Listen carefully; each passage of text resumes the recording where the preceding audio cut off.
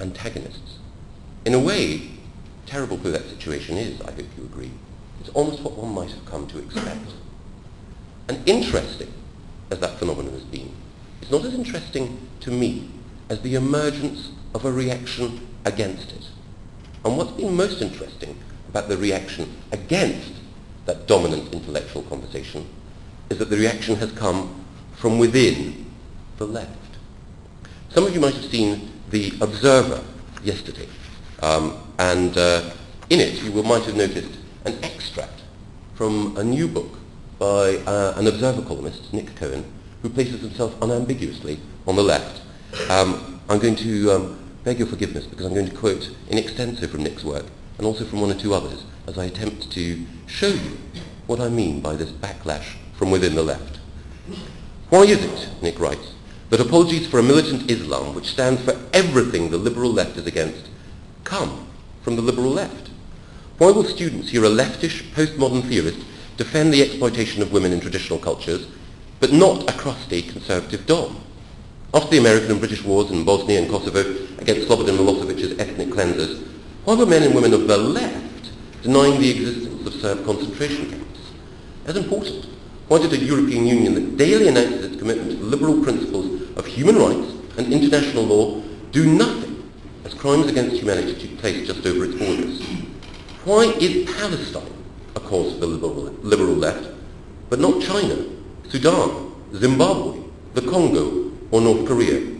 Why, even in the case of Palestine, can't those who say that they support the Palestinian cause tell you what type of Palestine they would like to see? After the 9/11 attacks on New York and Washington, why were you as likely to read that a sinister conspiracy of Jews controlled American or British foreign policy in a superior literary journal as in a neo-Nazi hate sheet? He's referring there, of course, to the London Review of Books. And why, after the 7/7 attacks on London, did leftish rather than right-wing newspapers run pieces excusing suicide bombers who were inspired by a psychopathic theology from the ultra-right? In short, why is the world upside down? In the past, conservatives made excuses for fascism because they mistakenly saw it as a continuation of their democratic right-wing ideas. Now, overwhelmingly and everywhere, liberals and leftists are far more likely than conservatives to excuse fascistic governments and movements, with the exception of their own native far-right parties. As long as local racists are white, they have no difficulty in opposing them in a manner that would have been recognisable to the traditional left. But give them a foreign far-right movement that is anti-Western, and they treat it as at best a distraction and as at worst an ally. Now, I couldn't have put it better myself, and indeed it's similar, though much more eloquent, than the arguments that I try to make in my book Celsius 7/7. But what's striking about Nick's intervention is that it's not a Conservative MP attacking the left. It's someone who was raised in a left-wing household, has worked all his life for left-wing newspapers, and to this day still considers himself to be a figure on the left. Now, if it were just Nick, no one could argue that he was one person from whose eyes the scales had fallen.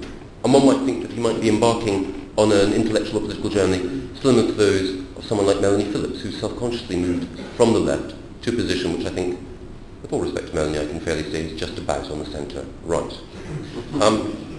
But the interesting thing about Nick's book is that the reaction to it and the conversation around it reveals that he's not a lone voice. If you were, however, to visit the Guardian's Comment is Free website and look at some of the comments that Nick's book has attracted, you might think that he was an increasingly lonely and embattled figure. But if you discount some of those voices and look instead at the quality of the people who come to support him, then you can see that Nick is actually at the heart of a coalescing group, an anti-Islamist intelligentsia. Let me refer to Christopher Hitchens, who was reviewing Nick's book in the Sunday Times this Sunday. And this is what he had to say. Just in the past decade or so, had the anti-war rabble had its way, we would have seen Kuwait stay part of Iraq, Bosnia and Kosovo cleansed and annexed by Greater Serbia, and the Taliban retaining control of Afghanistan. You might think that such a record would lead its adherents to be dismissed as a silly and sinister fringe. But instead it is they who pose as the principled radicals, and their opponents who are treated with unconcealed disdain in the universities and on the BBC. This betrayal, because there is no other word for it, has been made possible in part by a degraded version of multiculturalism. The hard left has junked its historic secularism, to say nothing of its principles of equality for females and homosexuals, to make common cause with Muslim outfits, some of which are associated in other countries with the extreme right.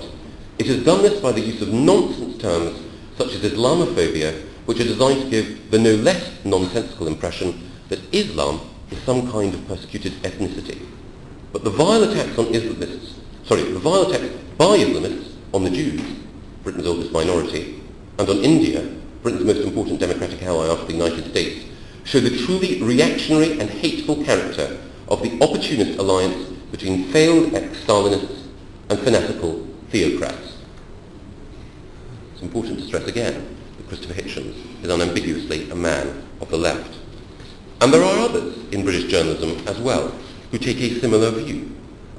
David Aronovich, who used to write for the Guardian and the Observer, and who now writes in the Times, has been, I think, brave and principled in his denunciation of Claire Short, Jenny Tung, and a number of other figures who have used weasel words in an attempt to excuse Islamist violence. And in mentioning David Aronovich, I should also mention John Lloyd, the editor of the Financial Times magazine and the former editor of the New Statesman, someone who, like everyone I've mentioned before, is still on the left, someone who would still, if and when they vote in this country, vote for the Labour Party with varying degrees of enthusiasm. John Lloyd, again, writing in the Guardian's Commenters Free section, denounced Islamism, particularly with reference, funnily enough, to the Republican ideology that animated the provisional IRA. And he says that ideology, uncompromising, appealing to purity of thought and actions, murderous, is required to give real or imagined wrongs a framework, a cause, and both a battle cry and a battle order. You must fight for something as well as against something. And one of the most powerful of such ideologies has been in very different forms an appeal to oneness. Oneness of nation and ethnos, Nazism. Oneness of class and party, communism. And oneness of faith, state and thought, Islamism. Again, in my own book, I tried to draw the parallels between fascism, communism and Islamism, and tried to argue that they were all different branches of totalitarian ideology.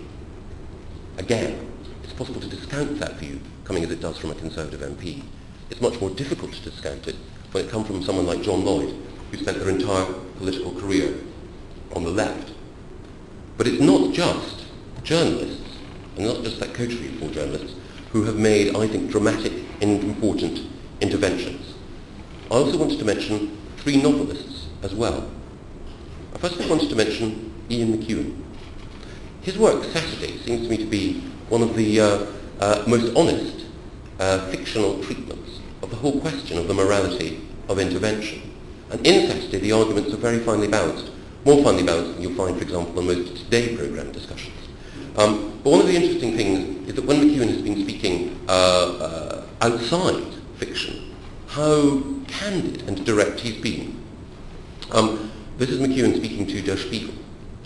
We're going to have to start seeing around the preposterous political correctness that allows us to have radical clerics preaching in mosques and recruiting young people. We have been caught too much by a sense that we can just regard these clerics as being like English eccentrics at Hyde Park Corner. But the problem is their audience has already been to training camps. And when it was put to Ian McEwan that in fact the real cause of terrorism lay in the actions of America in the West, he was robust. I don't think terror needs a breeding ground, he said. I don't buy the arguments in the Iraq War. What keeps getting forgotten here is that the people committing massacres in Iraq right now belong to Al-Qaeda. We're witnessing a civil war that's taking place in Islam. The most breathtaking statement was the one of Al-Qaeda claiming responsibility for the London bombings, saying it was in return for the massacre in Iraq. But the massacres in Iraq now are being conducted by Al-Qaeda against Muslims. I also think it's extraordinary the way in which we get morally selective in our outrages. When there was a rumour that someone at Guantanamo Bay had flushed a Quran down the lavatory, the pages in The Guardian almost caught fire with outrage. But only months before, the Taliban had set fire to a mosque and destroyed